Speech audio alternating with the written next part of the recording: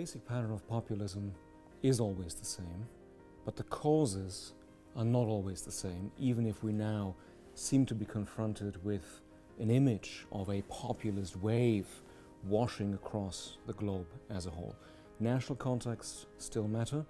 The reasons why, for instance, Jean-Marie Le Pen or Jörg Haider, or for that matter Viktor Orban, first became powerful or influential in different countries are still significantly different. What we are seeing, I think, more and more today is a basic conflict that structures our politics. It's a conflict between, on the one hand, those who want, broadly speaking, more openness. That can take the conventional form of more cultural and economic globalization, but less obviously, it can also be about more openness towards, let's say, ethnic, religious, or sexual minorities at home. At the other end of that conflict, of course, are those who want more closure and maybe also want to stick to traditional hierarchies. Well, it matters because this is the kind of conflict where populists can say, we have the answers here because we do a certain form of exclusionary identity politics. We tell you who truly belongs to the people and who doesn't belong to the people. Doesn't mean their answers are right, but they can say something.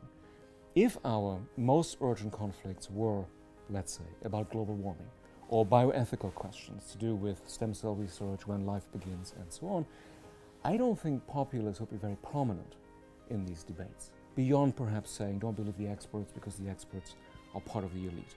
But they wouldn't have anything very substantive to say, but they do have something to say, again, doesn't make it right, about this other conflict.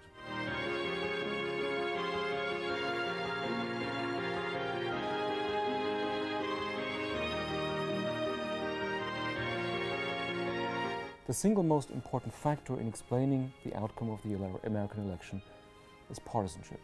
That might sound utterly banal, but it's of course not banal at all. And it kind of shows us that this image of, oh, the populists are winning everywhere, is deeply flawed. It buys into their own narrative that they actually represent the people, which is not true. And it basically takes our eyes off what might be much more important actors, namely establishment conservatives.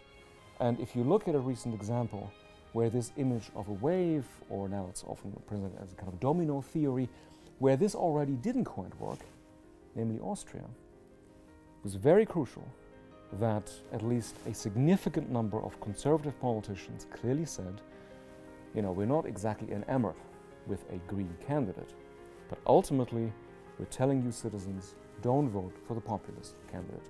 And we know the outcome was different from what this image of an inevitable wave, one domino falling after the other, would suggest to us.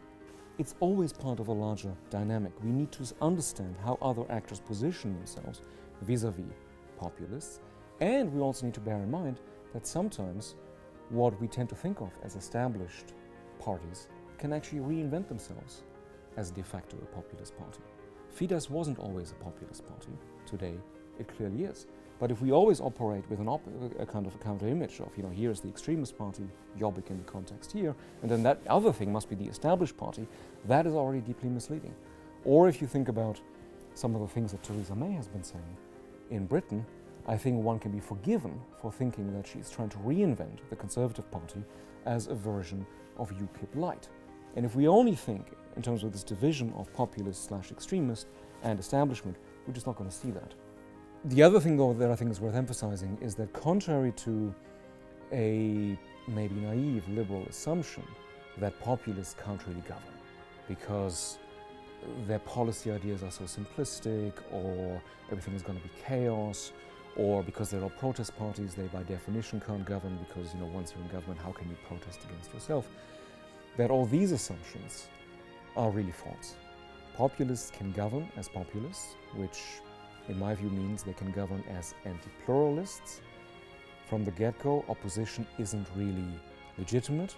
From the get-go, it's okay to attack independent institutions, independent media, even independent civil society, because these allegedly all prevent the true will of the true people from being implemented.